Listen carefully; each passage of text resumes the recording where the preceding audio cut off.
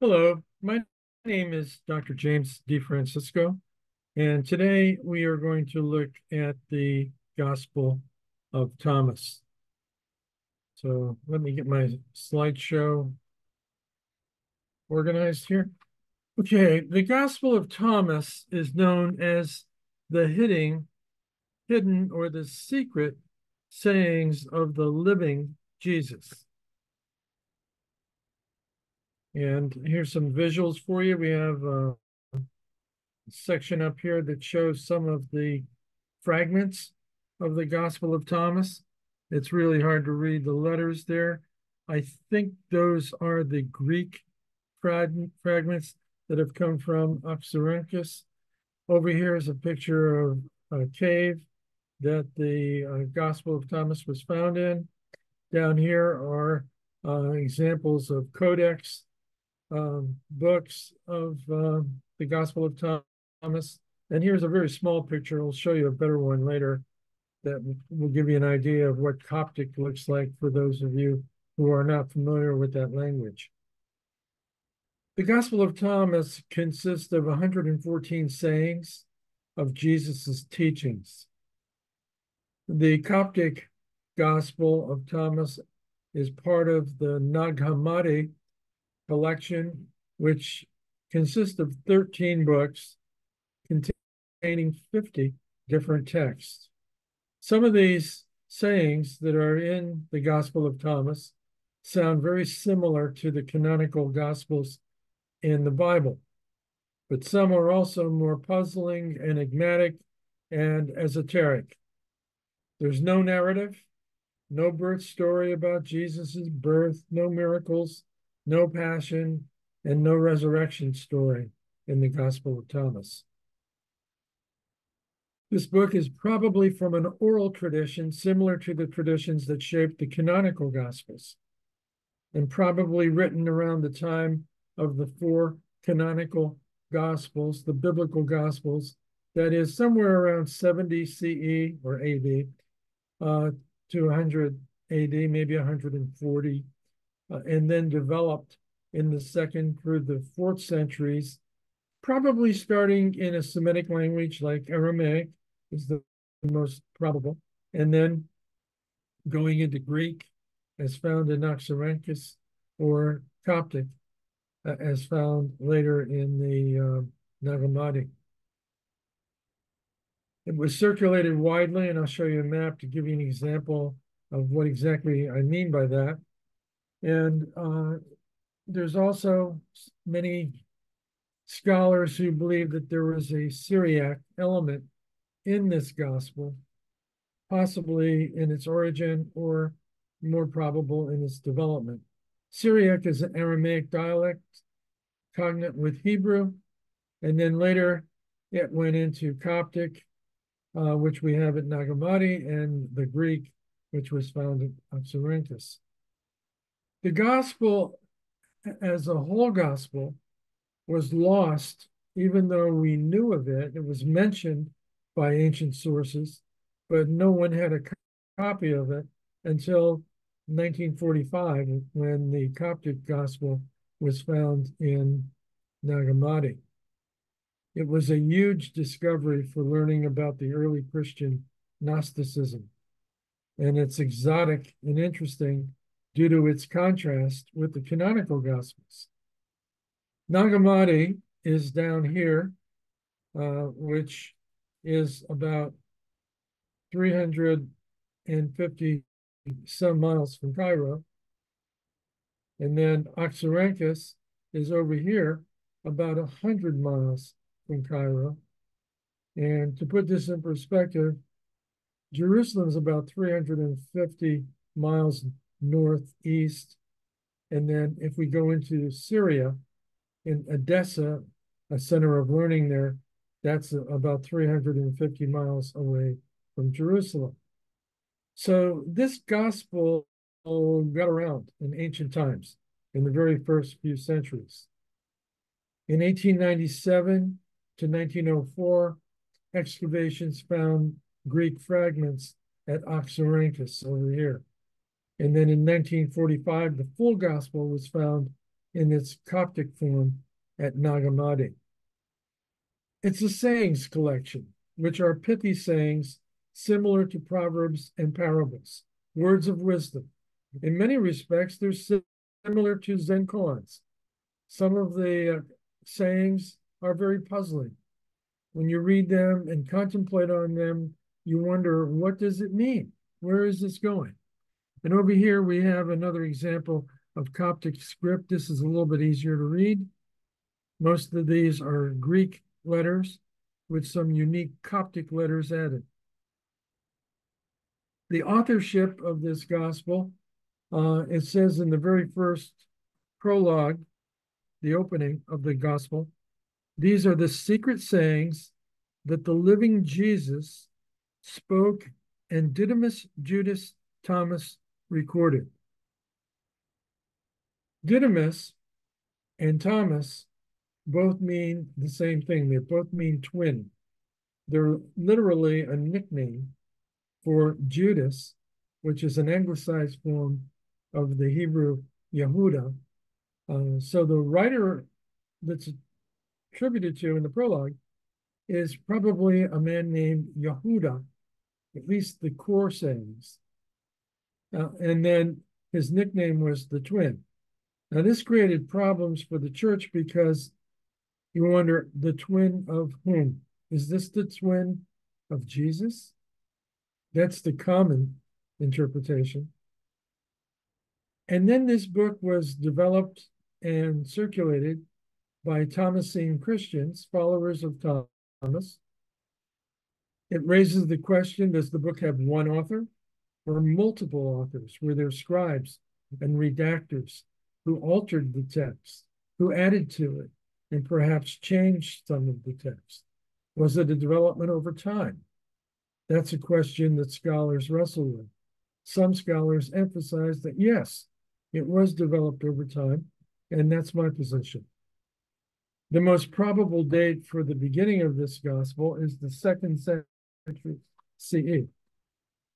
And then the Coptic form that we have is dated to sometime in the 4th century, prior to 350 CE.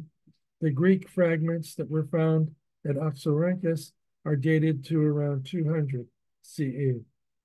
Scholars believe that the Aramaic core text has a possible dating somewhere between 40 to 140 CE or AD. The Aramaic probability, let's talk about that a little bit. First of all, Jesus spoke Aramaic. Very few scholars will argue with that. There's a handful of scholars that believe Jesus spoke primarily Hebrew. And there's very few scholars who believe that Jesus spoke primarily Greek. 99.9% of the scholars throughout the world would say his main language, his lingua franca, was Aramaic. Craig Evans believes that logion 54 is very similar to Matthew 5:3. Let me read logion 54 for you. It says, "Congratulations to the poor, for to you belongs heaven's domain. For blessed are the poor, for yours is the kingdom of heaven." I'm sure that sounds familiar to you. It also compares with Tatian's Diatessaron in Syriac Aramaic, and Perrin takes that viewpoint, and the Diatessaron was written somewhere around 172 CE in Syriac, in Aramaic. And the wording in this gospel is very similar to that. The syntax, the grammar compares with that closely. According to April DeConnick, the gospel was carried from Jerusalem to eastern Syria and developed over time. The theology in this gospel is the kingdom of God. And the kingdom of God is a kingdom within the people. It's not somewhere up in heaven. Gnosticism is added and developed into some of the sayings. Approximately 50% of the sayings are Gnostic. The other 50% of the sayings are very similar to the canonical Gospels. And we'll take a look at that. Salvation comes through knowledge, and this is the Gnostic perspective. The sacrificial blood of the cross is not mentioned at all anywhere in this gospel. The cross is only mentioned in one logion or saying, and it looks like it's from a core text from the Synoptic Gospels. Let's talk a little bit about Gnosticism. Gnosticism was very diverse. It was a religiously eclectic movement. There wasn't just one form. It was very popular in the 2nd through the 6th century. Some argue it's never really gone away. I know a Gnostic bishop. It drew on Eastern religions like Zoroastrianism. There were some Christian forms and some non-Christian. Salvation came through gaining secret knowledge, or gnosis. There was an inner group of the elite initiates who received this knowledge. It wasn't just head knowledge. It wasn't just intellectual knowledge. It was a transformation of the person, that type of knowledge. There was elaborate mythological divine light scattered throughout the world, trapped in bodies. This was the view of Gnosticism. And we must liberate the divine from these bodies. So the body doesn't mean much in Gnosticism. It's the divine spark or light that's within the body that counts. So you have this dualism of light versus darkness, spirit versus body. And this creates somewhat of a dilemma because the Gospel of Thomas also emphasizes oneness, non-dualism. So you have both coming out of this gospel. The world and the body are not redeemable. So again, the body means nothing. It's the light that means everything. Gnosticism, as related to the Gospel of Thomas, its teachings impart new saving knowledge. It doesn't cover anything about Jesus's physical existence. As I mentioned, the birth, passion, death, or resurrection are not mentioned. It could be very ascetic and anti-femininity, or conversely, more libertine in rituals. So Gnostics were very diverse. They varied from, on the one hand, people who were very disciplined monastics to libertines, people who were very hedonistic. The body didn't mean anything, so you can do whatever you want with it. They tend to reject the Jewish Bible, the Christian Old Testament, and its depiction of God. Wisdom is in the teachings, and that can be a powerful spiritual connection leading to transformation and not merely intellectual knowledge.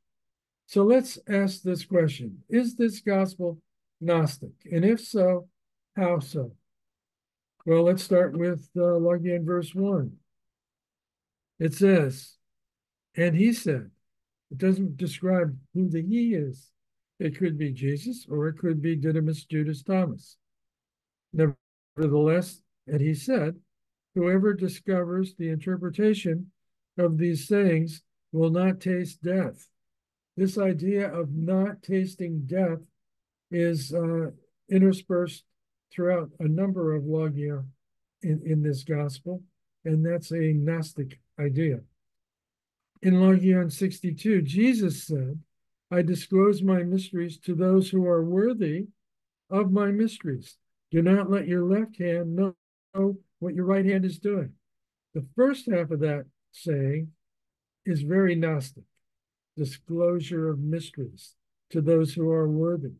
The second half of that saying sounds like the Synoptics, where Jesus said, do not let your left hand know what your right hand is doing.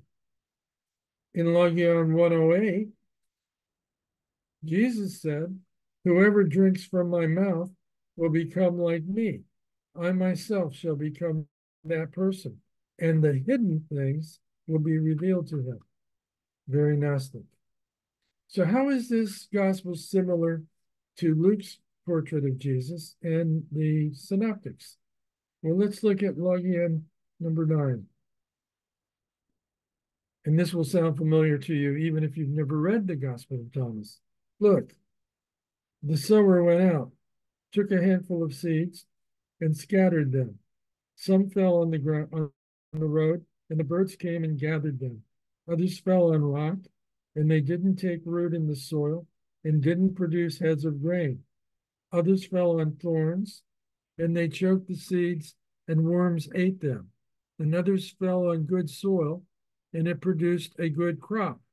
It yielded 60 per measure and 120 per measure. And it stops there.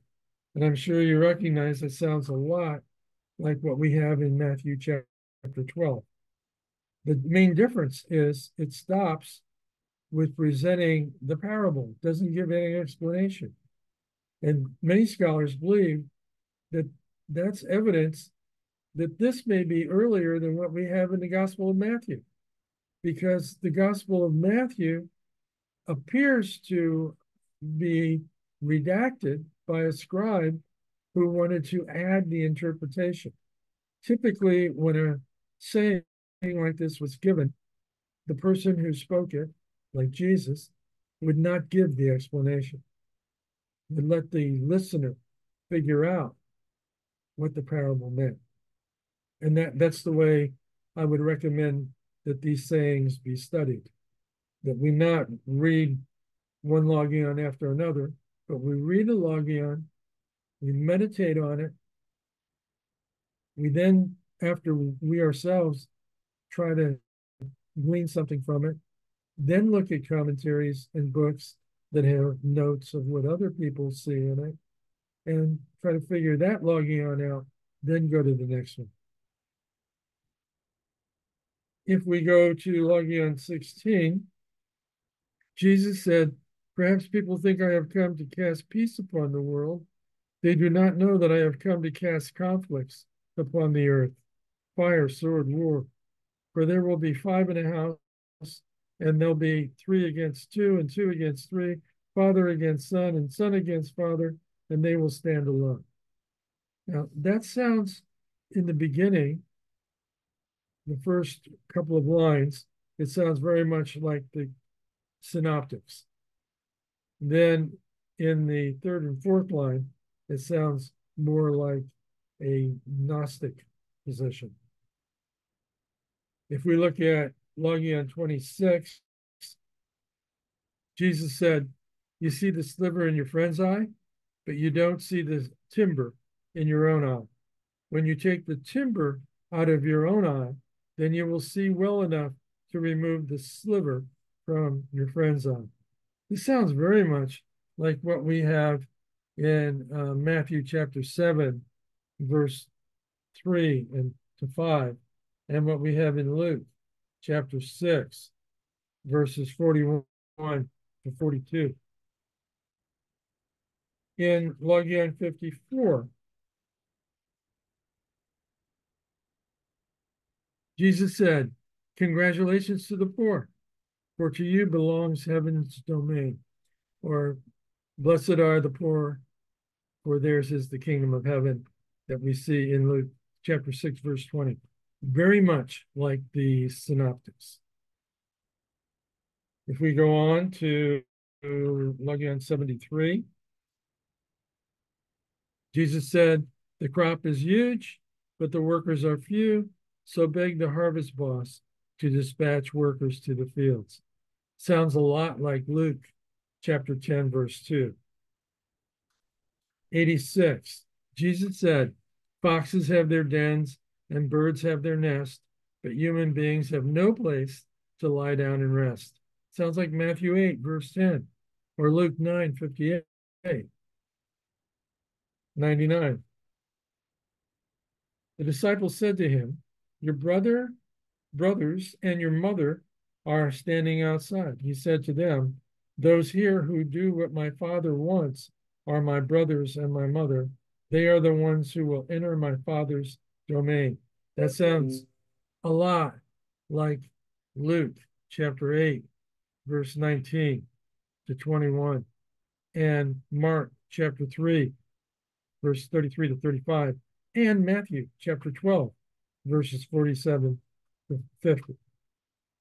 All right, well, how is Thomas different in the way it presents Jesus from the synoptic gospels? Well, let's look at 22. In again 22, Jesus saw some babies nursing. He said to his disciples, "These nursing babies are like those who enter the Father's domain." Father's domain here can also be translated with kingdom of heaven, which you are probably more familiar with. They said to him, "Then shall we enter the Father's domain as babies?" And Jesus said to them, "When you make the two into one, and when you make the inner like the outer, and the outer like the inner, and the upper like the lower, and when you make male and female into a single one, so that male will not be male, nor the female be female, when you make eyes in place of an eye, a hand in place of a hand, a foot in place of a foot, an image in place of an image, then you will enter the Father's domain."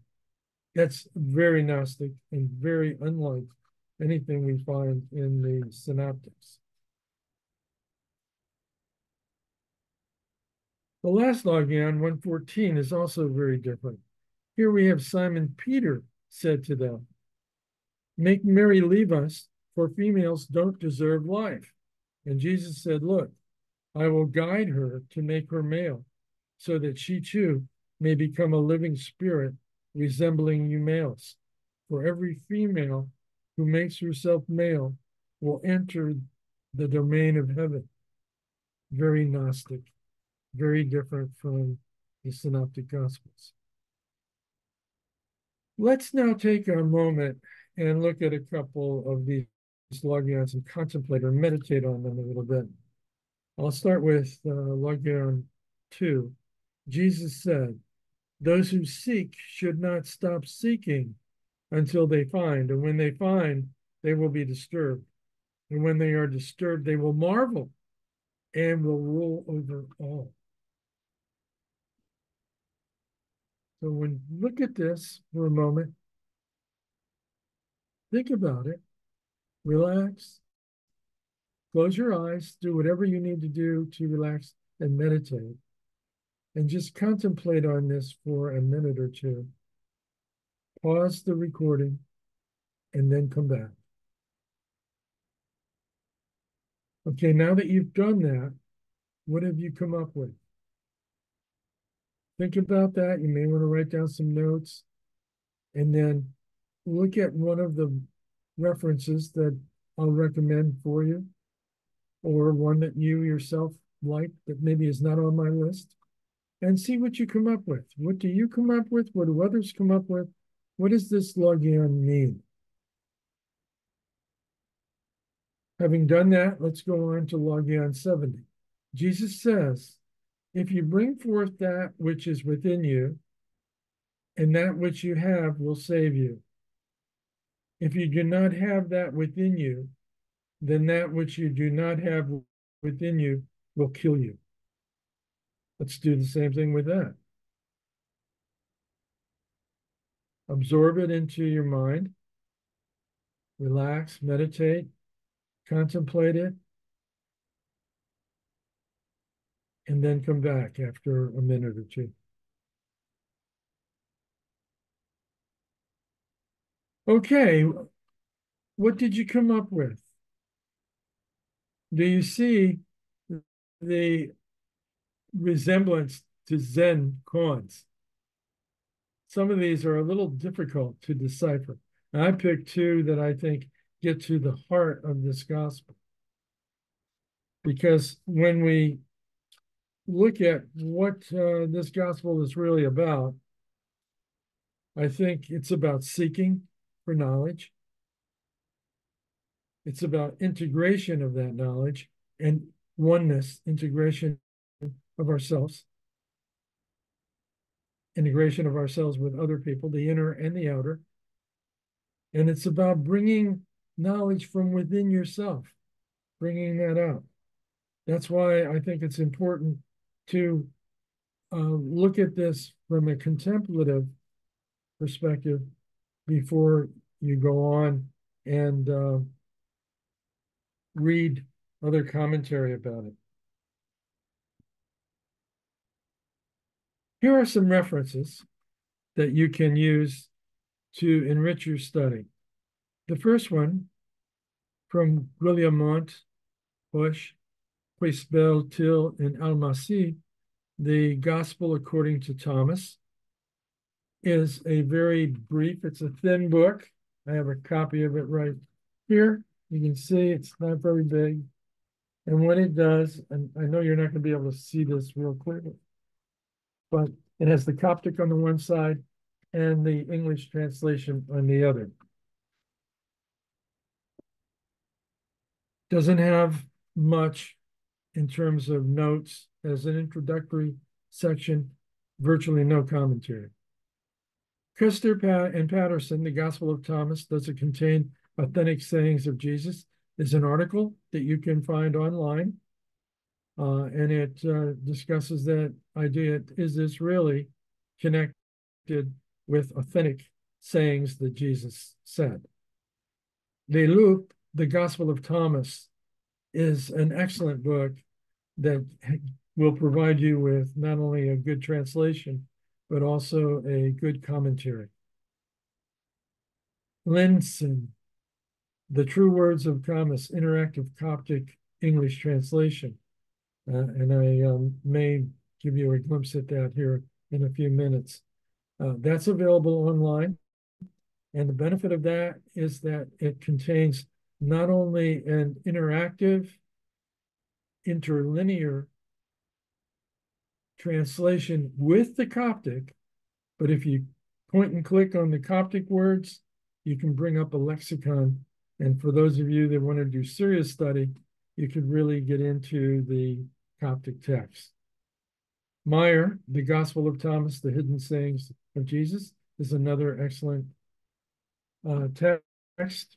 The Complete Gospels, which I was reading from here by Miller and Funk, is a good source.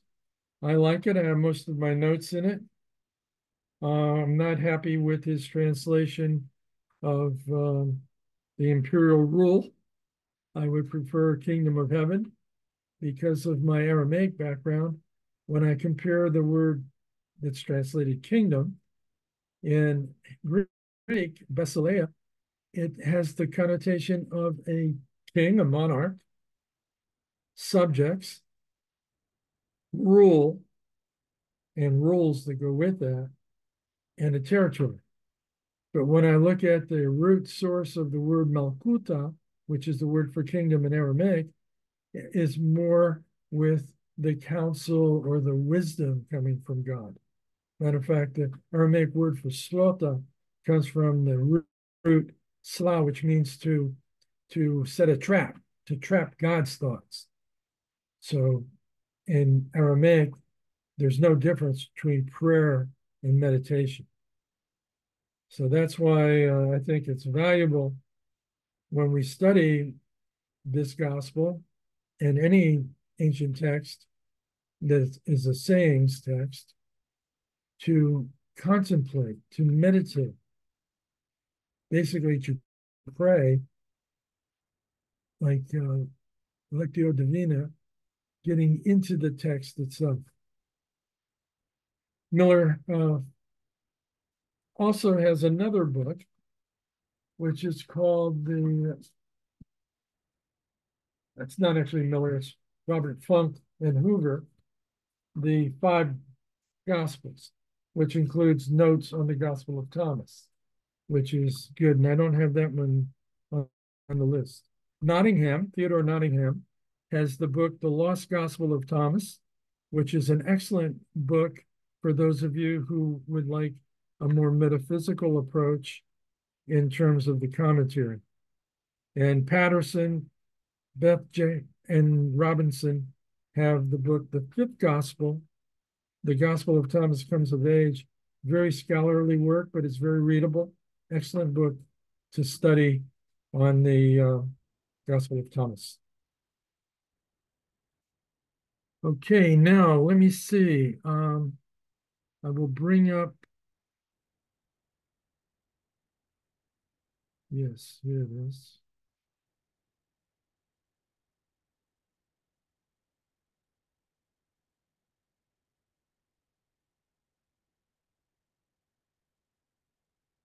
I'm going to bring up Martin Linson's work here. Um, this is the the one that I mentioned that has the whole Gospel of Thomas in a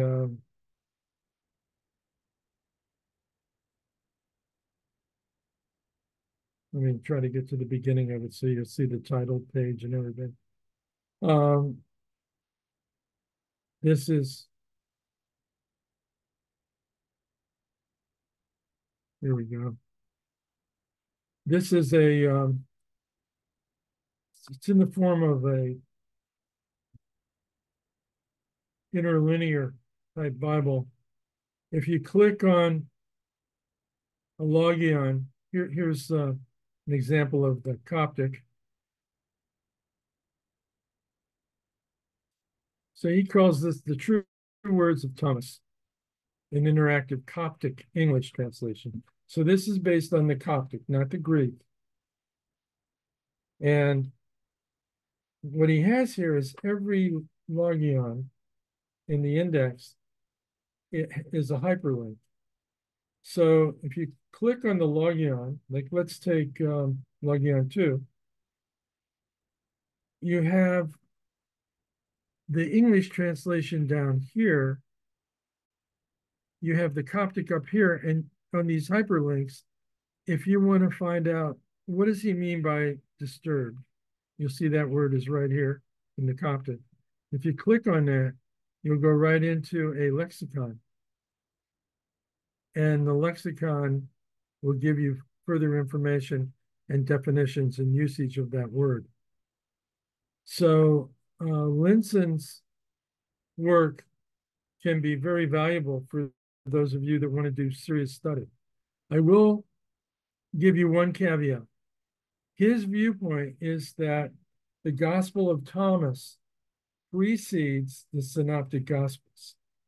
So he's quite unique in that viewpoint. He's not totally unique, but very few scholars would agree with that. Then we also have up here this article in the Biblical Archaeological Society.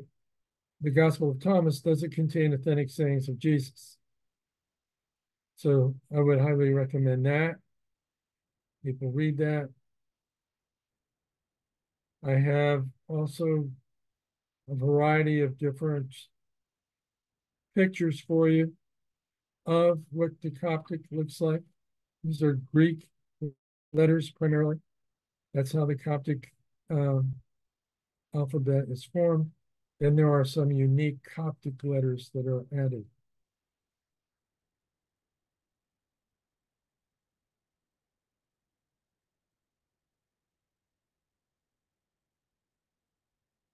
Okay, so that gives you the basics for the Gospel of Thomas.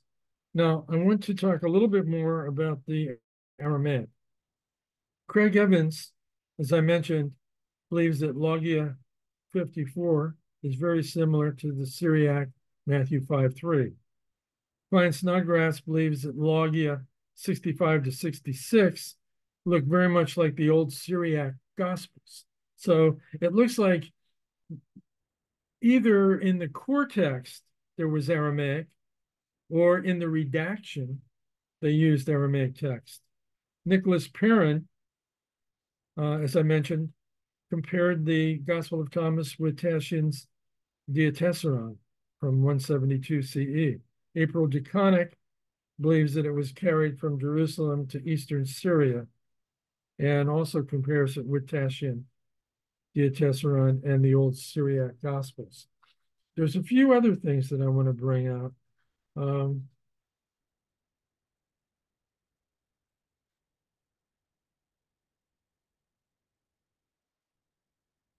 In logion 12, it says, the disciples said to Jesus, we know that you're going to leave us. Who will be our leader? And Jesus said to them, no matter where you are to go to James the Just, or Yaakov, the brother of Jesus, for whose sake heaven and earth came into being. So this compares the authority in succession from Jesus to James, or Yaakov, which we see in Acts chapter 15. And we also have an epistle in the New Testament that James wrote. So this ties it into Jerusalem. In Logion 61, we have Salome said, who are you, mister? You have climbed onto my couch and eaten from my table as if you are from someone. That last phrase, as if you are from someone, doesn't make any sense in Coptic or Greek, but it does if you look at it in the form of an Aramaic idiom, which means suddenly. To have climbed onto my couch and eaten from my table as if suddenly. So again, it looks like it came from an Aramaic text and doesn't make sense in Coptic. We have in Logion 100, they show Jesus a gold coin. Gold coins were not very common in the ancient world, except in Syria. So this again ties it into an area where Aramaic was the main language. So now that we've basically covered this, you might ask, well, what's the big idea that we can get from this gospel? Logion 2 admonishes us to seek, and that when we seek, we'll be disturbed, but to keep on seeking until we have found what we're looking for. Logion 22 talks about breaking down barriers and integrating. And Logion 70 emphasizes that this learning must come from within. If we don't have it within us, if we don't get the knowledge that way, we're not going to get it. So it has to, the light has to be turned on, but that light has got to be within us to begin with. Okay, that's it. I want to thank you for following along with me today, and may you be blessed in your studies.